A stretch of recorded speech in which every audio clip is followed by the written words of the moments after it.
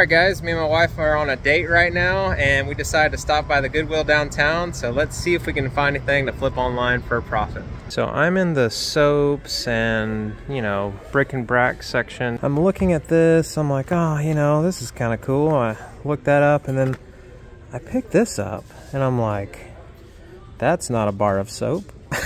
So they want $5 and you are not gonna believe what this sells for, and it's brand new sealed. Oh my gosh, this might be one of the best Goodwill finds I've found. And look what my wife just found. Workers nobility, okay. And this isn't listed anywhere. Nice. Not even on their website anymore. Yep. But everything in their shop goes for a minimum of like $175. Yeah, like 100 something bucks. That is an awesome find, baby. You too, God bless you. That was a really good trip.